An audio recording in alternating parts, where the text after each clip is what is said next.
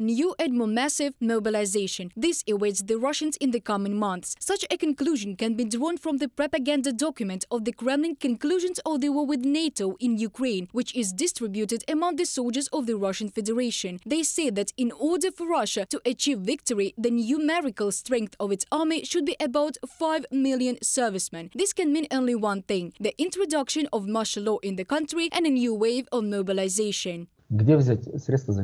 Where to get so many weapons then for 5 million people? Where to get protective equipment, winter uniforms, armored vehicles, on which they will have to perform these tasks? The Russian Federation doesn't have such resources.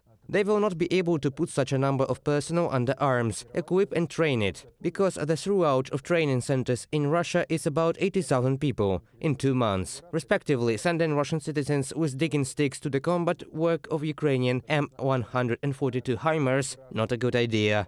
But the Kremlin has proved more than once that the fate of Russian citizens is of no concern to the authorities. However, the Russians begin to understand this only when they get to the front line and are under the artillery fire of the Ukrainian armed forces. After all, the Putin regime promises the mobilized good training, decent salaries and reliable weapons, but in reality, Russians in Ukraine will only face their own death. I will say briefly, so that you understand, bro. We had 16 people in a platoon, do you get it? Machine gunners, 16 people. In short, there are 5 people left. Basically everyone was killed. The Russian authorities say that we have destroyed 2 infantry fighting vehicles, 5 infantry fighting vehicles, 2 tanks, 300 mercenaries of the armed forces of Ukraine. Oh, come on, you'd better tell everyone how much of our personnel was killed just in a day. Damn it, tell that. Yeah, we already have rumors that 80,000 servicemen have already been killed. Well, everything is possible.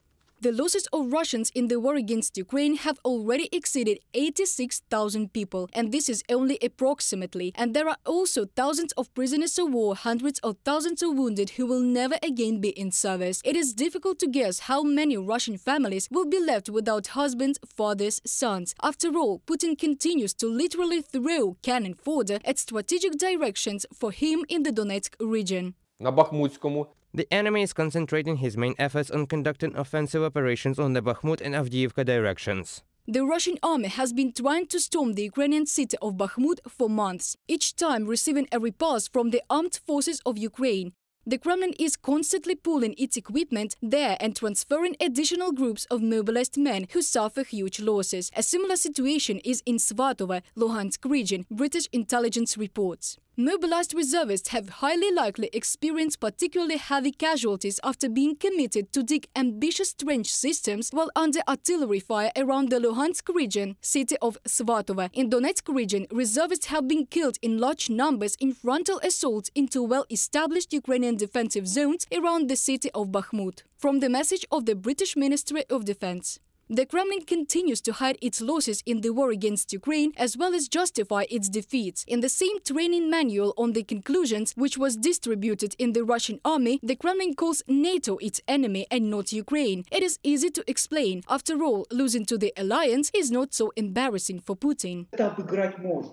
It can be justified. The loss in the war against NATO can be justified easier. It is theoretically impossible to win in it from the point of view of the mass audience. But losing to Ukraine is dangerous on the information front. It is politically dangerous for Putin, whose regime is already very fragile, plus economic turmoil because of the pressure of Western sanctions. Russia is looking for a convenient path that could be propagandized, and the frame in which the understanding of the Russian general audience would be put about what actually all that was. But no matter what picture the Kremlin tries to paint for the Russians, the result is the same. Russia attacked Ukraine and is fighting not with NATO soldiers, but with the armed forces of Ukraine. And it pays for its aggression and sadism with the lives of its own citizens. Reported by Diana Kolesnik, Ksenia Barvinenko, UATV News.